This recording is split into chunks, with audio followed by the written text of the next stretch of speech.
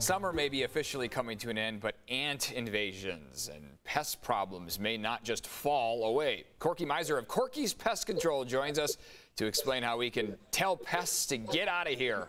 I love your famous catchphrase there, Corky. I know we've had an ant invasion at my house. My coworkers have as well, along with a lot of our viewers here. So what is going on with all the ants in San Diego right now?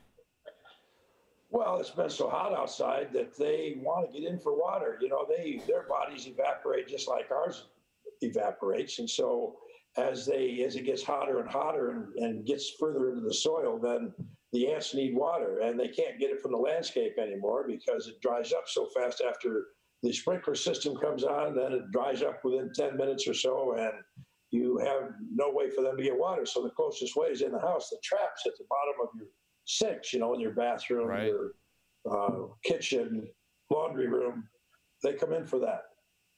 Let's walk through different stages of people's ant issues here. If you just have a few that are in the kitchen, you know, what are some of the options for the people that just have a few? And then we'll get to the more larger scale issues. But if you just have a little line of ants, you know, what's the best thing people can do about that? Well, they all have an odor trail that comes and they follow that odor trail. That's why they're in lines usually as they come in and get into your sinks and every place. And what you have to do is wipe up that odor trail. And water doesn't usually do it. You have to put something that has another odor in it. You know, it's like, what was the one in my big fat Greek wedding that they always touted?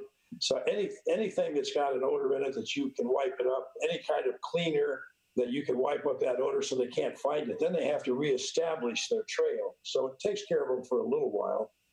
But you got to go outside and find where because most of the ants live outside. They don't live inside. Sure. Now, they'll establish a colony inside, so it's easy for them to transport the water back out. But generally speaking, their colony that they're feeding the water to is on the outside someplace. Find that and kill them, and you'll stop them.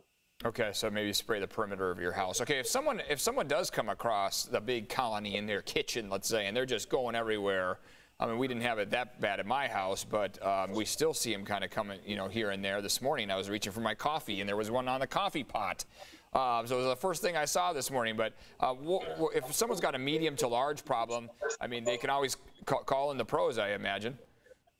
Well, yes, because we have the products that we can go in and spray. We know where they are. You know, that's the problem with homeowners is they don't really understand where the ants probably are in the kitchen. You have to find out where they're living so that you can get to them. The problem is that when homeowners do it, the colonies split on the inside. And so you might only have one colony in your house, but you go in and you try to kill them with products that you can buy and use. And generally speaking, they'll split into about 10 different colonies all the way through the house, and it just gets worse. Oh, interesting. So we've touched on ants a little bit. Any other pest problems that you've been talking about? I know that there was, earlier on in the summer, there was talk of an increase in rats around San Diego. Has that been the experience so far? Sure, and it hasn't gone away either. The rat problem is getting worse and worse year by year by year as it gets warmer. You know, you go through times where there are times where it gets colder for a while, then it gets warmer for a while. And we haven't had a really good freeze in about 10 years now at night. And a lot of times that freeze will kill the babies off, and it'll kind of balance out the population for a little while. But we haven't had that, so that they've just exploded in population because one female rat has a new litter between every 30 and 35 days. Interesting. And, you know, then they'll have like 5 to 7 babies, and then those babies will grow up, and within 60 days, that female rat that's born is able to bear a litter herself. Wow. So it's a real explosion right now. Yeah.